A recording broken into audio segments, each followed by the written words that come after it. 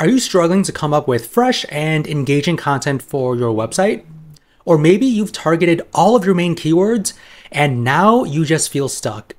Well, in today's video, I'll show you exactly how you can use ChatGPT for keyword research to diversify your website content. So let's get started.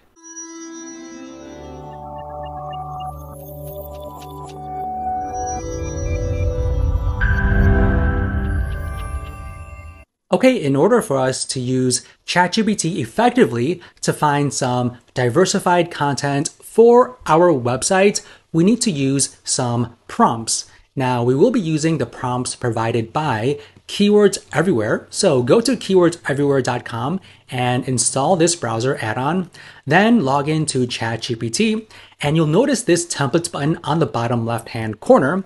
Now, this is the ChatGPT prompt templates widget by Keywords Everywhere. Now, this widget has tons of prompt templates that you can use from copywriting, marketing, SEO, and so forth. But we want to take a look at the keyword research prompts. So I'm going to click on SEO, then click on keyword research. Now, you may be in a situation where you've been writing for a website for many years, and you've basically targeted all of your main keywords in your niche. And now you've basically come to the point where you're kind of stuck trying to brainstorm what additional content to write. So now you are basically at that point where you need to go a little bit broad beyond your niche or your main keyword topic. So I like to use the prompt template called Related Keyword Generator. Now, this template is very powerful because it will get related keywords with the search intent from your seed keyword. So let's just say I have a website and it's all around indoor gardening. And over the years, I've written all types of content around indoor gardening, and now I want additional topics. So I'm going to put my seed keyword right here, and I want ChatGPT to generate 10 related keywords around my seed keyword.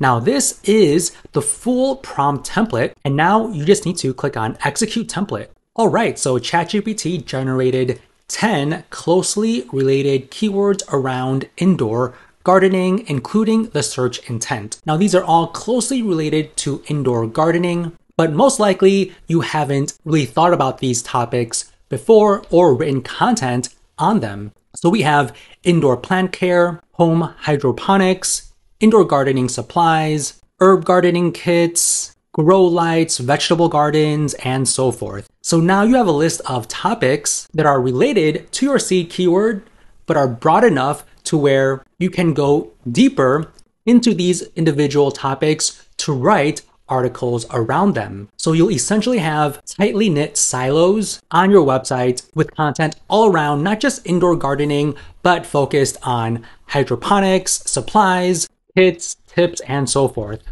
So home hydroponics stands out to me because I haven't thought about this particular topic before. So I could write an article around home hydroponics, and after that, write additional related blog articles under this topic, and I can interlink them together to create a nice silo on my website to create a cluster of content that are closely related to one another, and that will make my website an authority around this topic.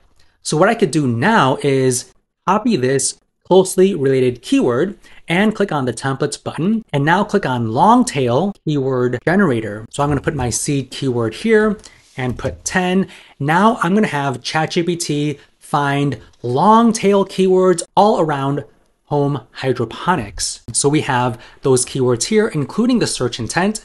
So best home hydroponics systems, home hydroponics setup guide, kits, maintenance tips. So within a few seconds, I have 10 blog articles that I can write that's all around home hydroponics. And I can interlink each article together to create a nice cluster of blog articles targeting the home hydroponics topic. Now, most of these keywords are informational, but there are some commercial keywords as well. So this is a great opportunity to possibly, if I have an affiliate website, to write an article around cheap home hydroponics kits and link to various products on that page. And same for this keyword as well. I can write another article around this one and link to various products that people can buy online.